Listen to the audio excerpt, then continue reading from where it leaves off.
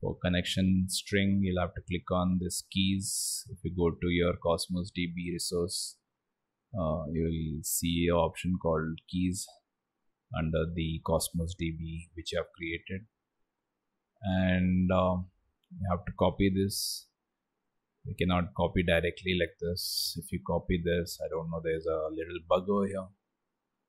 It just copies the star whatever is given here. So I'll have to first click on this I and then click on this copy, and it should come up something like this.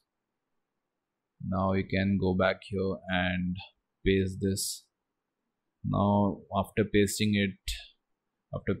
the connection string, if you click on verify, it will throw an error like documents database name should be provided as part of the connection string. So how to solve this? Solving this is easy. You have to go to Data Explorer, and you should copy the database name what is there here. Copy this. So copy this and go back here.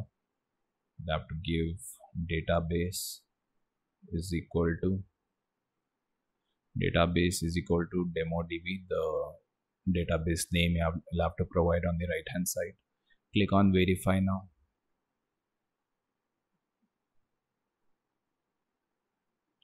So when you click on verify, you should get a successful message, something like this: connected to Azure Cosmos DB account successfully.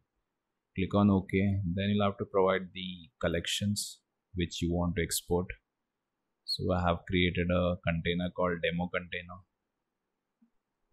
Copy this, and let's go back to that tool. Paste this here. I'll keep everything else as is.